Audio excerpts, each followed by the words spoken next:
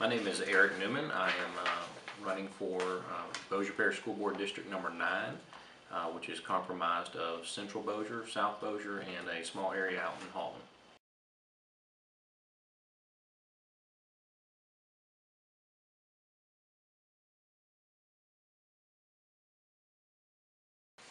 Well, gathering that support is important because you want to make sure that Bossier Parish is a place that people want to come to live. And when you have residents that come in to live, whether they do or don't have children, you want to get those people in for the tax base. Income tax, sales tax, property taxes, different things like that. Those all benefit the area as a whole, regardless of whether you have children or not. If the residents are there and the tax base is there, that benefits Bossier Parish, Bossier City, and it helps pay for streets and drainage. It helps pay for improvements along the way, not just within the school, because certain millages are set aside specifically for the schools, and then the rest of it goes to the city and parish. And when you have, the more people you have and the more people that want to live in your area, the better things tend to be.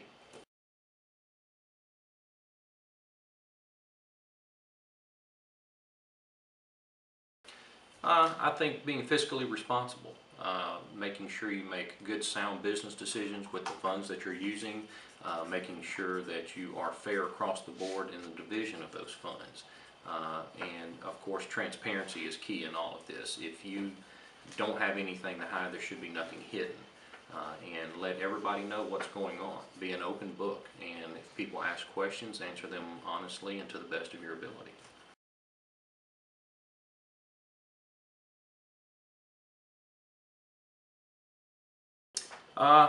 As far as the challenges, I'll start with those. In my district, there's a couple of older schools within my district, specifically Bossier High School, Central Park Elementary. Those schools are more of an inner city type atmosphere. I know Central Park itself was built in the 1950s, and since then has had very little done to it as far as renovations and upkeep. There's things that need to be done along the way to make sure that those facilities are upkept on a regular basis and not to the point where we have to do something. Preventive maintenance is always the best approach for that. And then you go on out into South Bossier, you have Parkway High School is brand new. It's a wonderful facility. Elm Grove Middle School was the old Parkway High School. You have Sun City that has several T buildings, temporary buildings there. A lot of the teachers and parents and students, it takes a lot of getting used to, and I don't know if they ever get used to that. So addressing that is always, you have the growth in South Bossier, so when you're busting at the seams, as Bossier Parish is, with record number of enrollment, somewhere north of 22,000 kids, it's hard to address those, but you have to be forward thinking, and you have to plan ahead and have a good forecast. And it's just, it's great to see Bossier Parish growing the way it is. And with that type of growth comes some growing pains, and you just have to be able to make good decisions as far as the growth goes. And within our district, we have areas that are declining in growth, and we have areas that are growing exponentially larger, and it's just, you have to find a good balance. But regardless of decline or growth, everybody still needs the same representation, and everybody still needs to be treated the same.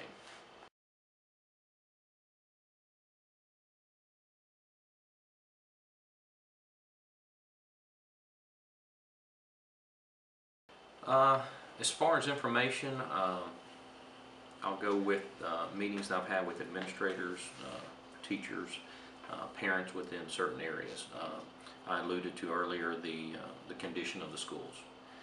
Some schools are getting required renovations, which means that they need to be done before it's catastrophic or the building has to be shut down. Some schools are getting recommended renovations that make them more appealing, more curb appeal. Information like that needs to be taken in and evaluated across the board. Bossier Parish is one of the best parishes in the state as far as it goes with education and public education. And I think we need to do our best to keep it there and make sure that across the board we make sure each school is treated the same. An elementary school in Central Bossier is treated just as equally as elementary school located anywhere else in the parish.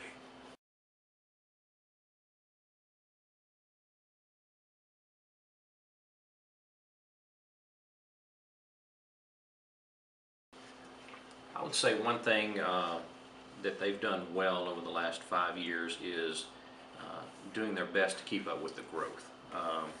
You know, record number of enrollment this year, it's only been getting bigger every year since then. They've done a good job of keeping things on track, I guess is the best thing, moving forward. There hasn't been any major setbacks. There hasn't been anything that was detrimental to the students and the teachers and the administrators and the employees. As far as poorly, I think from word on the street, I guess is the best way to put it, the implementation of Common Core. I know that's a touchy subject for many people, regardless if you are in the school system or if you participate within the school system as a student or parent.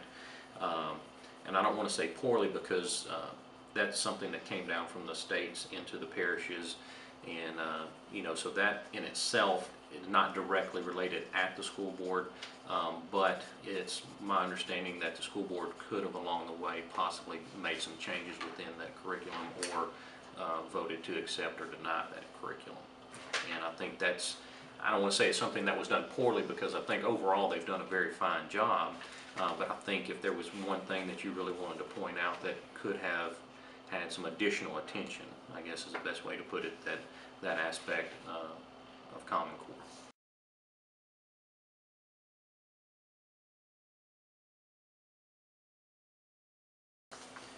Well, as I stated earlier, my district compromises 3 high schools, 3 different middle schools, and 7 or 8 different elementary schools. So by the job description itself, there's going to be a lot of involvement from the entire parish, just because of the broad area of the district.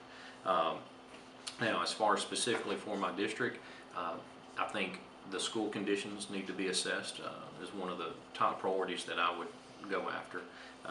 But in doing so, when you take care of a small part of the parish, the rest of the parish will also benefit from that. It's similar to when we talked earlier, just because someone doesn't have kids, why should we elicit their support as far as taxes and millages? Because the better Bossier Parish looks as a whole, the better it is for everybody. I mean, if I can improve, you know, 1, 2, 3, and 4 schools along the way, it just helps improve the overall appeal of Bossier Parish schools.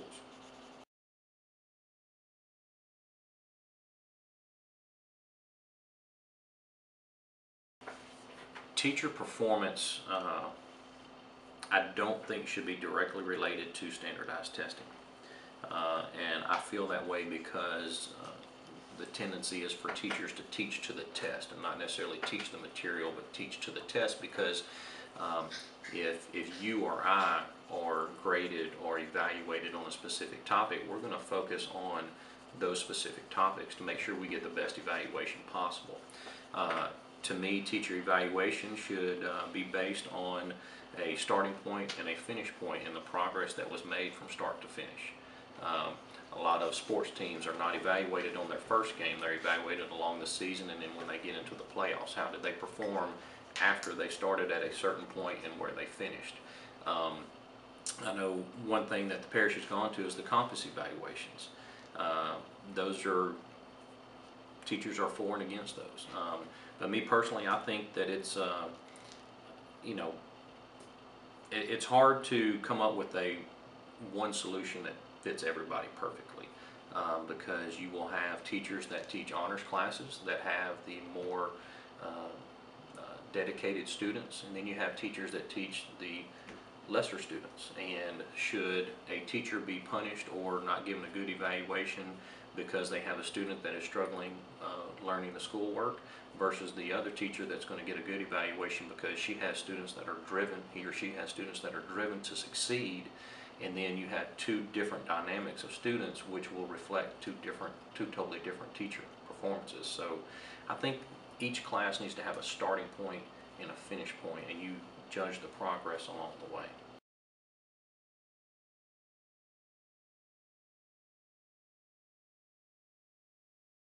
A lot of the challenges are a lot of what we just talked about with the different dynamic and demographic of the makeup of the classes. Do you take honor students and put them in with entry-level students and mix those classes, and then you have some that are exceeding and some that are falling behind. Does that solution work? Not every time. But I think the main challenge is the makeup of the class, and you really you'll know the majority of the makeup prior to school starting or prior to the semester starting, but until the teacher gets in there and really starts evaluating those students and forming a baseline for those evaluations, you really don't know. And if teachers are able to form a baseline, or if an administrator is able to help that teacher, or a group of teachers are able to form a baseline for that set of students, and then again at the end of the year or end of the semester, where are we at now? Grades will reflect along the way how the performance of the students are doing, but if you start a baseline and then a finish point, everybody has a goal in business, and you measure yourself against that goal. And those goals are usually a forecast or prior performance. So if you want to take your students from knowing this material and being able to answer this set of questions, and in 6 months you want them to learn this material and be able to answer this set of questions, and your progress along the way, whether the students made A's, B's, or C's, or D's, or unfortunately F's, that helps determine how well the teacher did along the way. And you have notes. I mean, it's not an exact science. That's one thing, is that teacher performance and evaluation is not an exact science. You've got to be able to look at it on a case-by-case basis. A lot of people don't think that's a very efficient method, but to me that's the most viable method. Okay. What training do school leaders need to perform a fair teacher evaluation?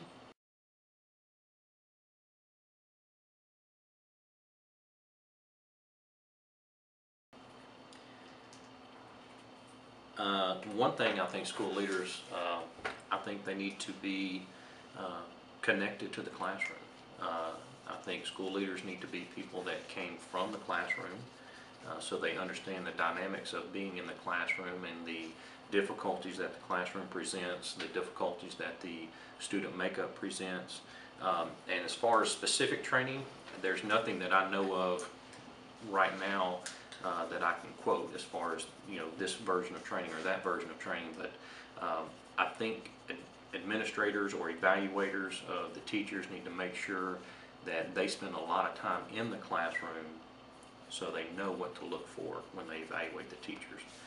They're not just going in once a month for 2 hours and they get one little section of class. It could be Friday on a game day in the state playoffs in a high school team. It could be Monday after Halloween in an elementary school where the kids have been out trick-or-treating all weekend.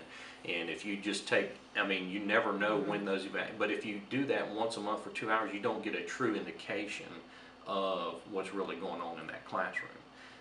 And I think just along with training and being connected to the classroom, have a good methodical approach to it. Don't just, okay, it says we have to do it once a month, that's what we're going to do. Be in there, spend some time with it. The more time you put into it, the better results you're going to get out of it.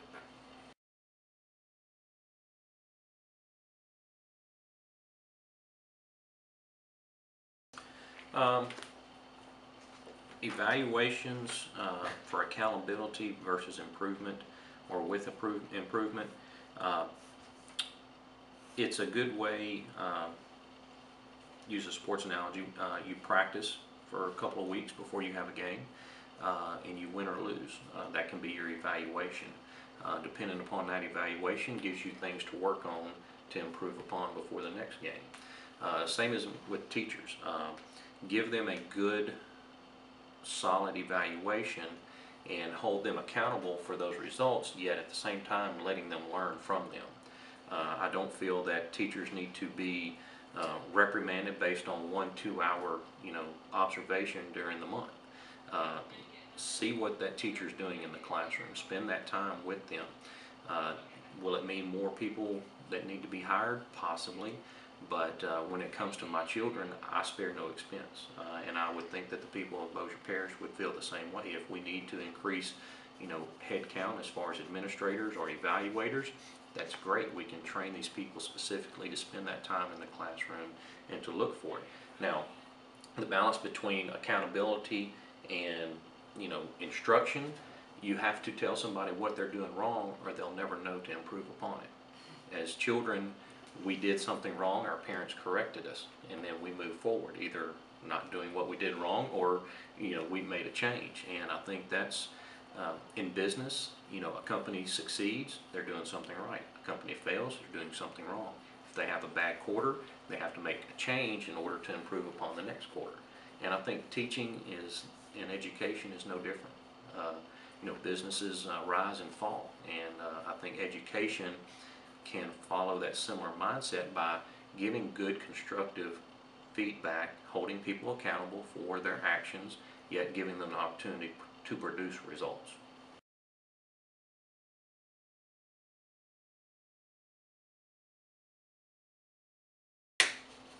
I cannot say whether I would or not on that one.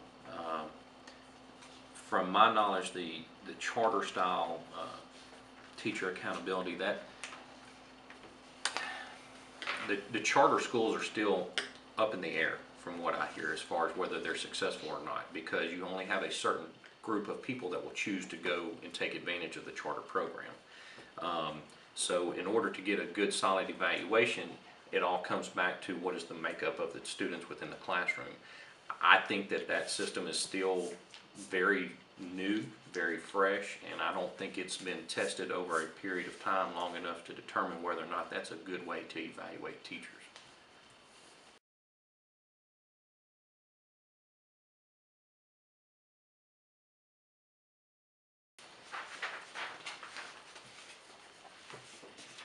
First and foremost, does it benefit the students? I'm a product of public schools. My sister and my mother and my entire family are a product of public schools. I have 2 children in there now. Decisions need to be based for the student's best interest first. And I think we need to have an approach that the students are our most important thing, because they are our children, they're our future, they will drive this world and this economy and this parish and this city and these schools into the future. And if we start with the student's best interest in mind, and then that filters into the teachers, because they're the direct connection. If you think about it, there are teachers that spend more time with children than their own parents do, because you're in school 7 or 8 hours a day. These children go home to an after-school program, or the parent that doesn't work gets off work till 5 or 6, 3 or 4 hours, it's bedtime, so they're spending 3 hours a day interacting with their child, and the teachers are spending 7 or 8 hours. So if you make decisions based on the children and then the teachers, because they're the direct connection to those teachers, and then administrators and then the school board, kind of have a reverse role. It's not a top-down effect, it's a bottom-up. You want to start with the people that will be affected the most, and that's the students. And if you base your decisions on that, and you do the students right, the students will take care of the teachers will take care of the administrators, and so forth and so on. It's just like in any business. If you take care of your main resource, which is your employees will take care of the service itself will take care of the profit will take care of everybody else. And if you have that approach, to me, that is the most successful, that is the most beneficial approach when it comes to the school board system, is making the decisions based on the best benefit of the students.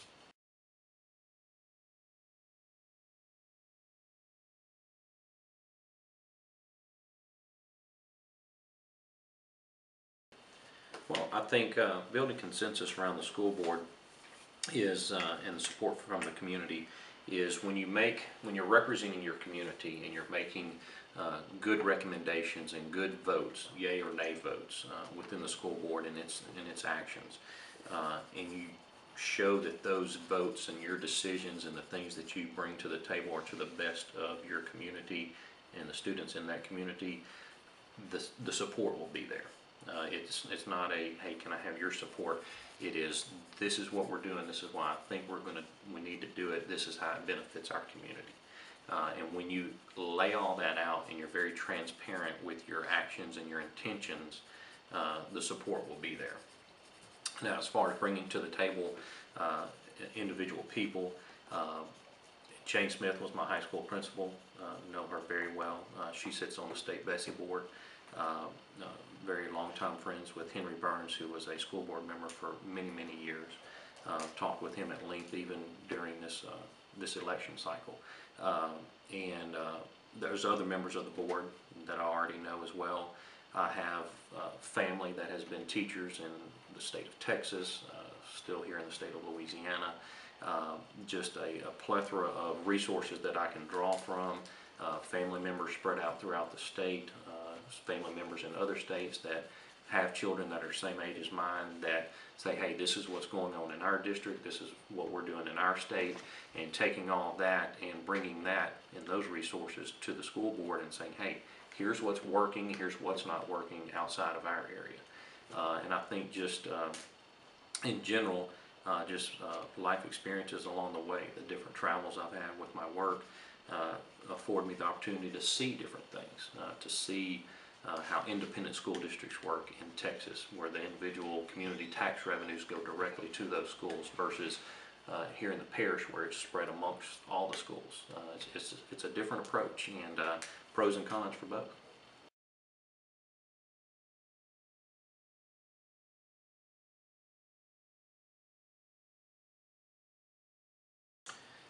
I will address Barksdale Air Force Base first and foremost. Being considered transitional, yes, we get a lot of great military families that come through here. Several good friends that are military families that are still here, that have moved on, and then we know that are coming back. To move on to national standards as far as Common Core, there are a lot of underlying issues with Common Core. Not only at the core itself, to use a play on words, but it is the federal government mandating curriculum for our children and standards for our children. I don't think the voting public likes that because they have no say in whether or not they accept it. Are national standards good in certain areas? Yes. In most areas, that's up to the individual citizen to make that decision, and that's why we have elections, so we can vote someone in that we think is going to do a good job or not, whether they be in the federal government, state government, or local government. Common Core is a very touchy subject. A lot of parents and students don't care for it.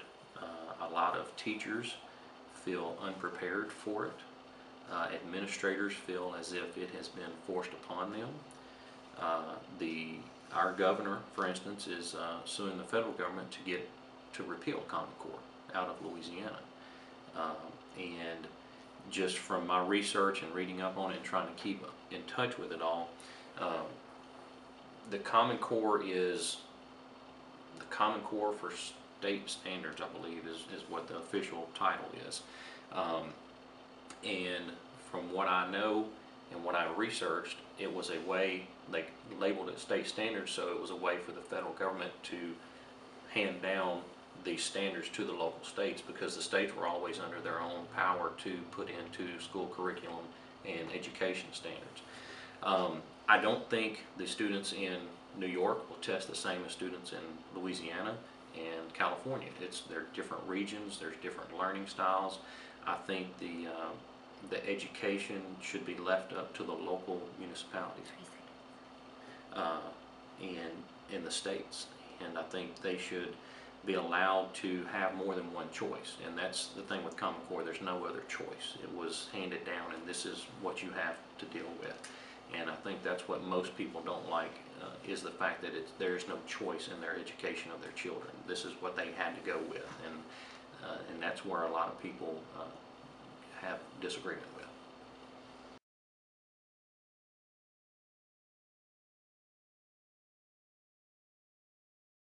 Of course, there's always something to share, but we're just looking to keep Bossier Parish as one of the premier parishes in the state. As far as it's a great parish, it's produced some great people, it's produced educators, business owners, and it will continue to do so. Bossier Parish doesn't have, has maybe one private school in it, and it doesn't even go K through 12. And I think that is a reflection of how well the parish has run its school board system, and how well the schools perform, and how well people accept or like the schools. And I just think that we need to continue moving forward and making good sound decisions, being open with the constituents within our districts, and making sure that there's 12 districts, and if all 12 districts work together, it's going to be better for the whole. And yes, each individual district has its own characteristics, and they need their own individual attention. But if you work together as a whole and you get along with everybody, I think everybody benefits in the end.